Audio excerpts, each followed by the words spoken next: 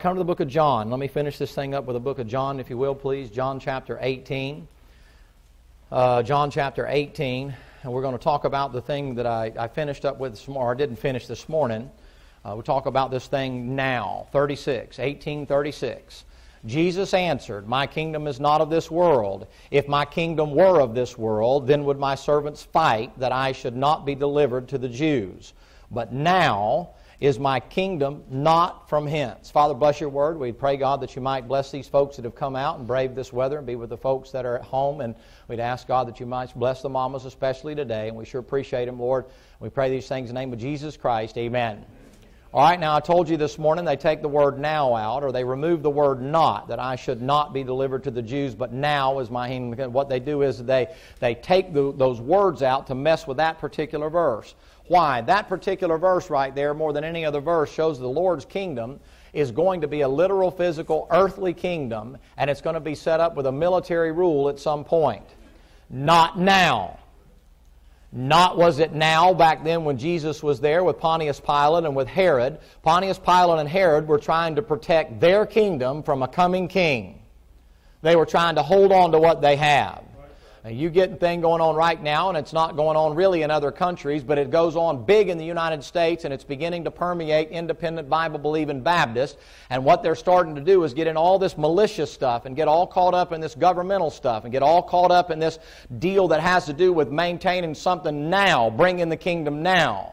The old Southern Baptists taught that the kingdom, they didn't believe in a premillennial return of Jesus Christ. They believed in a postmillennial return of Jesus Christ, or amillennial, that He didn't ever return at all. They believed that you would do, things would get so good that God would just say, "Man, y'all are doing such a great job, I'm going to come down there and bless it." That's postmillennial theology. That means God doesn't come until you get it all fixed. Let me just tell you this. Every dispensation ends with us making a mess of everything. Not a single one ends in a great way, including the one where the Lord Himself is ruling and reigning on the throne. That ends with the devil coming out and people still following behind Him. But let me just give you this word of caution, and then we're going to move on. He says, not now. You are not fighting the second advent. You are not fighting the battle of Armageddon. And you are not supposed to be trying to sustain your way of life by overthrowing governments in the name of Jesus.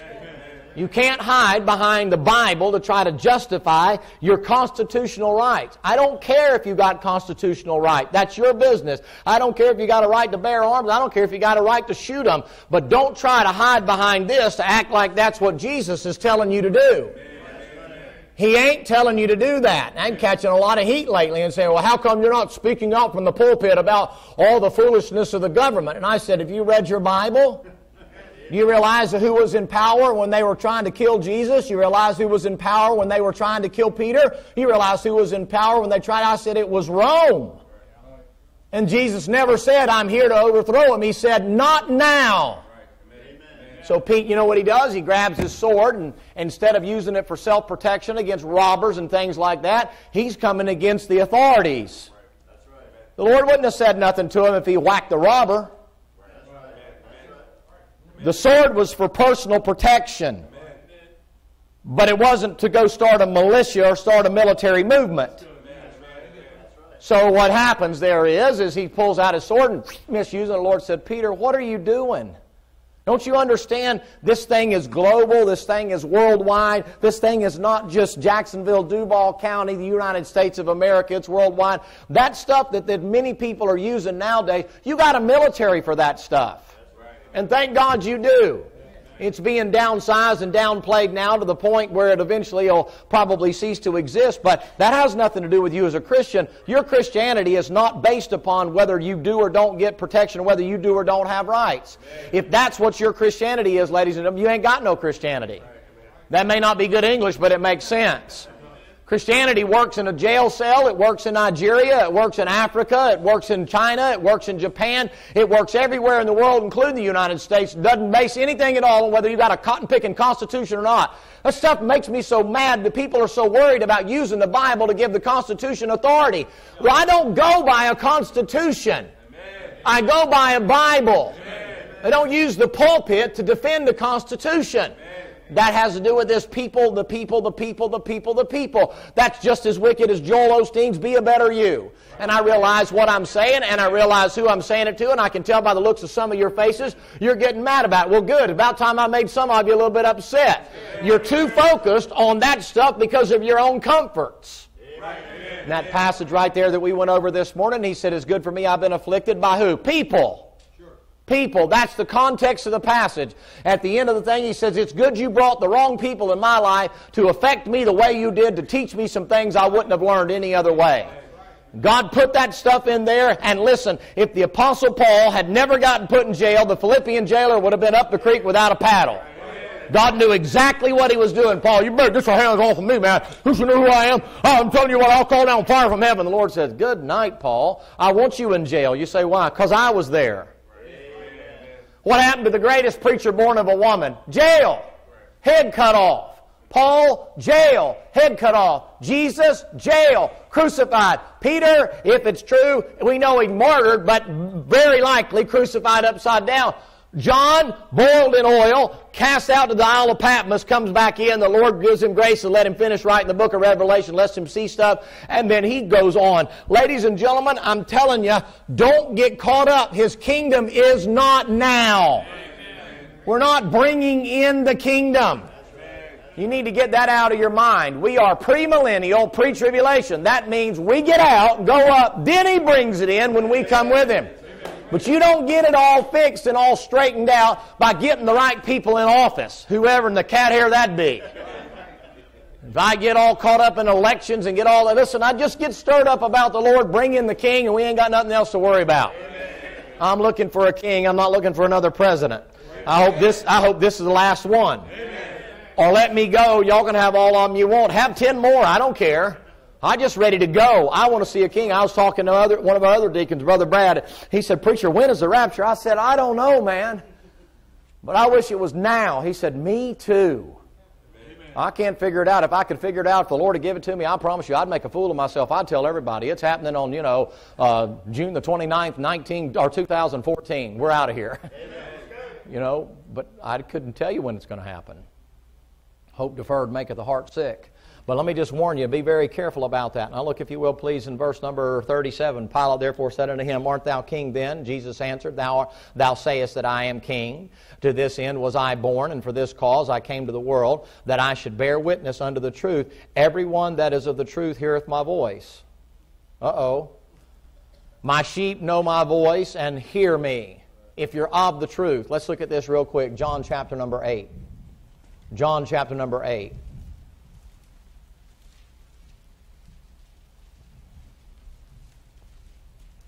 Verse number 31. Is that already 10 till 6? All right. John chapter 8, verse number 31. And let's see. Then said Jesus to those Jews which believed on him, if ye continue in my word, then are ye my disciples indeed, and ye shall know the truth, and the truth shall make you free. Now I'm going to show you in just a minute who that truth is. Look at verse 46. Because I tell you the truth, you believe me not. You ever had that happen to you? You tell somebody the truth and they don't believe you? You deal with a Campbellite the other day, a Church of Christ individual, and, well, I just believe baptism's a part of salvation. I said, okay, well, here's what the Bible says. Well, I know, but Acts 2:38. I know what Acts 2:38 says, but here's what the Bible says. Yeah, but I know, but I just believe this. I tell you the truth, and guess what? Paul says, am I become your enemy because I tell you the truth? Because it flies in the face of what you want to believe instead of what it says? Well, I don't like it. Yeah, but it'll help you. The truth will make you free. Verse number 47, if you will, please, same passage. He that is of God heareth God's words. Ye therefore hear them not, because you're not of God. That's a pretty rough statement. God saying, the reason you can't hear me is you're not of me. Well, if you're not of him, then you know who you're of? Look in verse 44, it'll tell you. God says you're either of God or you're of the devil. Isn't that something? There's no in between. You're not of yourself. You either belong to God or you belong to the devil. One thing that you better check up and make sure of is if you can't hear him talking, John chapter 7, then you better make sure you're his. Amen. And if you are his and you know that you're his, then you get the carnality out of the way and get the pride out of your way, and it'll unstop your ears. Amen. That pride gets in the way. Tell the measure of a man by what he loves and what he hates and how well he takes a rebuke. Those three things will define any person. What does he love? What does he hate? And can he take a rebuke? When I say take a rebuke, can you take being corrected when you've already made up your mind that I just believe what I'm doing is what I'm supposed to do, and I just think, and then the next thing you know, you start invoking God. Well, I just believe it's what God wants me to do. What if the Bible says it ain't? What if the Holy Spirit says it ain't? Are you even open to that? What if it affects your finances? Just saying. John chapter 7, look if you will, please, verse number 18. He that speaketh of himself seeketh his own glory, but he that seeketh his glory that sent him, the same is true, and no unrighteousness is in him. Now let's talk about this thing about truth for a second. Look in 1 John chapter 5. 1 John chapter 5. I promise you, and I'm not just saying this, I promise you I won't be long. I would appreciate very much your prayers. I appreciate the privilege of going and having the opportunity to go and minister to some preachers and some other people and things like that. But for me, I always take my red shoes with me. Not to wear up here, but when I get back to the motel, I click them all the time and say, there's no place like home. There's no place like home. And I want to come home. But I appreciate the privilege of going, and I covet your prayers, and I mean that. I told Brother Sam, he went with me on a trip recently, and I said, I feel like I'm going into a war zone. He said, you seem like you get kind of stiffened up or serious. I said, yeah, I feel like I'm going into a war zone. And it won't let up until I get ready to start heading back home. And that's how I feel when I leave. I don't like leaving. I don't like leaving my wife behind. She doesn't get to go with me everywhere. I don't like leaving my church behind. I don't like leaving my dog behind, for that matter. I'm scared to death here lately. My dog's going to die while I'm gone, and then she's going to have to put up with that. I guess I'm going to have to call one of you guys over there to dig a hole for me, because I'm going to have him buried at the house, but can't just throw him in the koi pond or something, you know. That'll be a sad day when that happens. I had that dog 14 years now. Ugh. You see, what is it? His name is Zeke Peacock. He's part of the family. He's getting where he can't get up and down the stairs sometimes, so he stands there and kind of looks at you like that. And Drina said, "Give me a ride. Give me a ride." I said, "What do you say, boy?" He said, "Give me a ride, please." I pick him up like that, and he looks at me, you know, and he lay his head right here, and I'll take him up there, and I'll put him down, you know.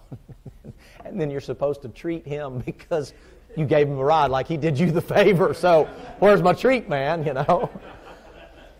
It's bad, boy. It's going to be bad. I love him, boy. He's been a good one. He's an old stray dog. Thank you, Lord. Found him out running the street. Yes, sir. Yeah.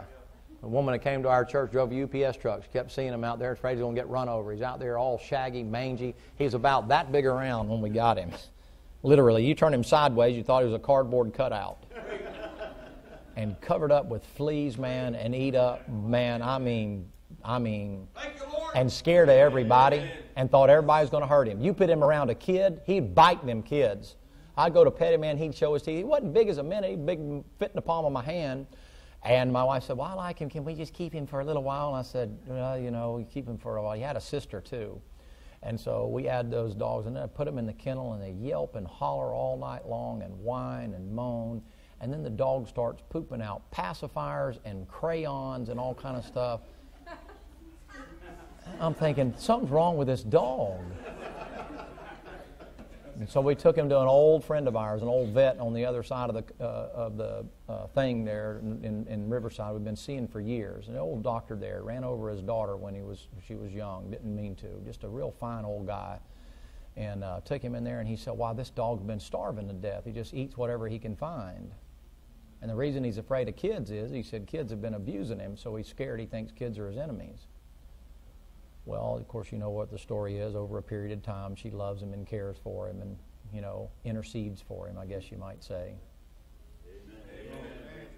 And it wasn't long before I saw how much she loved that dog, and I fell in love with that dog. There you go. That's good, amen. So when I see that dog, it reminds me.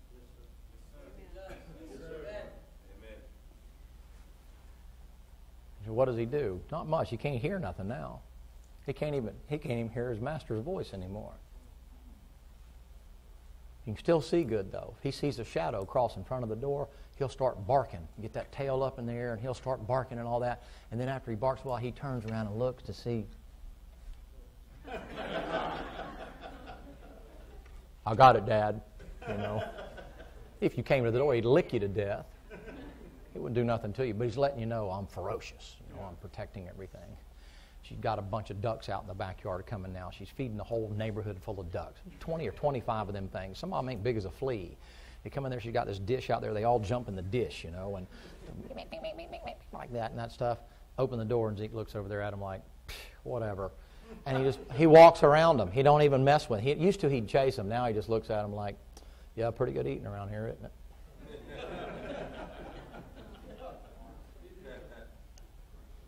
She's a good woman, isn't she? Hang around here, they'll take care of you.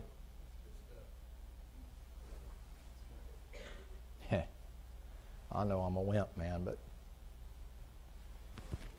that dog's always glad to see me. Now, he loves her.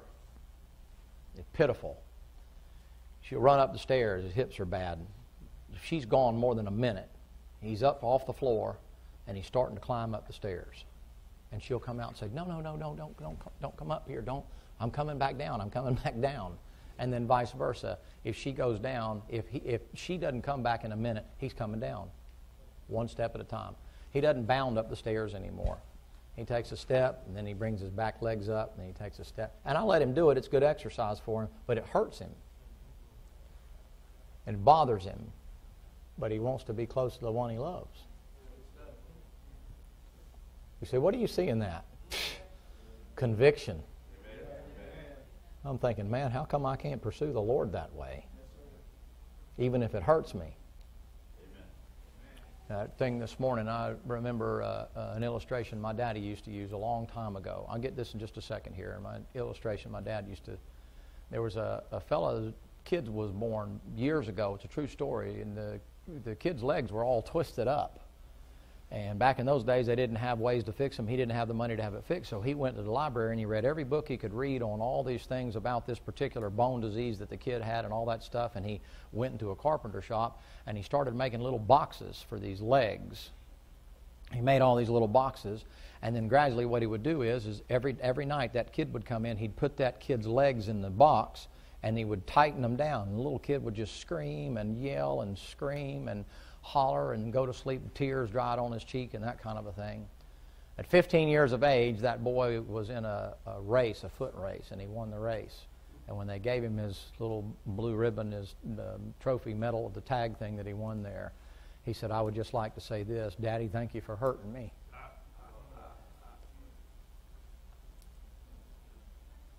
Because if Daddy'd never hurt him, he'd never run, see? Man, God knows what He's doing when He hurts us.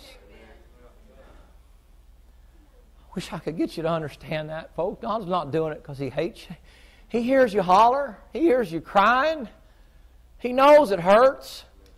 But He's looking down yonder and He's saying, man, why do you get up here and run these streets of gold? You're going to come by my house one day and say, Daddy, I sure appreciate you hurting me. Thank you. Sure appreciate it, Daddy. Thank you. Appreciate it. Appreciate it. Thank you. Thank you. You're a good father. I'm glad you didn't quit when I was screaming. Boy, if you could get that. You could get that. You get a different viewpoint of God. Instead of this, God's just ready to knock the tar out of you because you mess up. Okay, we all mess up. You realize that by now? Can't we get that holy sort of a self-righteous veneer off of us? That thing stinks like a inside of a dead man. It just has an air about it, like, oh, well, we would never do that. No, you'd do a whole lot worse than that. Sure. Right, amen. Instead of that, just saying, well, God's just good to me in spite of me. Amen. You get right there. You get to just loving God and appreciating God and enjoying being around God, and you just sort of, somebody comes up and says, man, you did a real good job. You seem to be a good person. You say, yeah, well, thank you, but by the grace of God, there's no telling what I'd be. Instead of that hierarchy kind of an attitude. Like, oh, I would never do that. I look at some of these kids, man, I think to myself, they never even had a chance.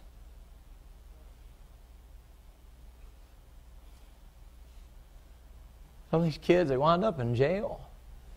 And they're bad and they deserve to be there. And I put plenty of them there. But I'm thinking, man, what if they'd have had a mom and daddy like I had? Or grandparents like some of you had, or somebody that cared about them. You think they'd be there? I mean, they should have known better. Yeah, but would you have known better if somebody hadn't have taken a shine to you? I mean, really, sometimes we just look at them like, oh, I'll never be there. Let's go help them out. Like that's patronizing them. That makes my skin crawl. You help them out not because you think you're better than him. You're sitting there thinking, man, you got called and I didn't. I got breaks and you didn't get it. If I had what you got, I'd have been worse than you are. I believe that. I've told you time and time and time again, I believe God allowed me to be a policeman to keep me out of trouble. I don't know, man. I might have been the one chasing the dragon. I'd probably been dead by now.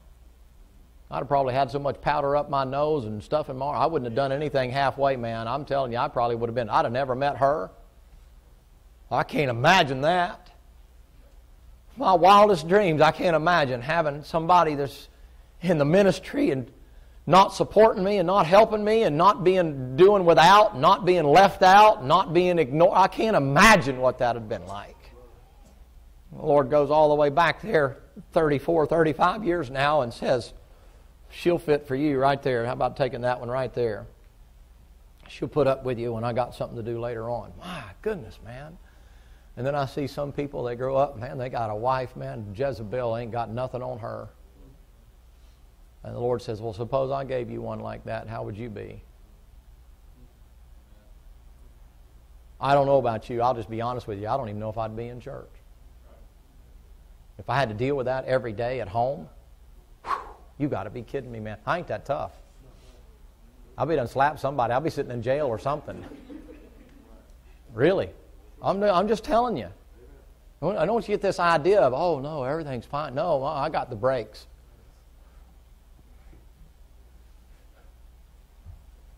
God's been merciful to me.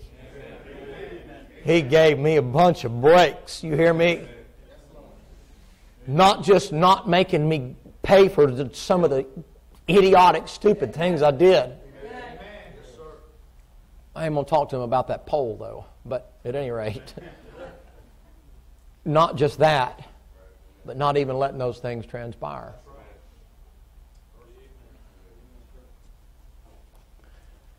Let me give this thing on truth. We'll go ahead and stop for tonight. Oh, I'm getting so upset, but it's just overwhelming, man. Look at that old dog, man, and I think to myself, that dog would be dead right now after he'd spent a life of being kicked around and mistreated and happened to run into somebody happenstance. I ain't no Calvinist. I'm just trying to make an illustration and bring him into a home and have him taken care of and watched over like he's a human being. Thank you, Jesus. And I promise you with all my heart, sometimes I look at that dog and I think that dog looks and says, well, thank you. I sure appreciate you taking care of me. Sure beats the fire out of where I was at. And then I think to myself, the last time you just said thank you to the Lord like that. You've seen the living condition I'd have been in if it hadn't been for you. He's just been merciful to me. Let's look at this thing called truth right here real quick. Verse 20, 1 John 5:20. We know the Son of God has come and hath given us an understanding that we may know Him that is true. So truth is Him. Watch it. And we are in Him that is true. Even in His Son, Jesus Christ. This is the true God and eternal life. So you know what He's saying to Pilate there when He's standing in front of Him? He's saying, what is truth? And He's going,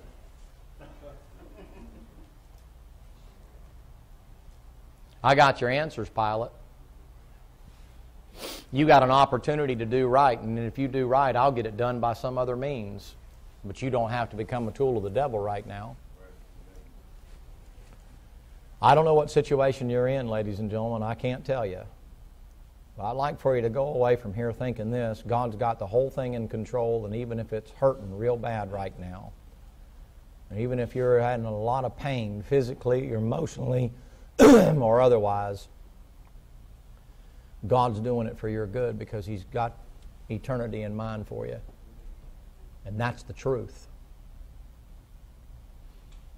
And that's not something you can fix. But that's something, if you'll let Him, He can make it come out the right way.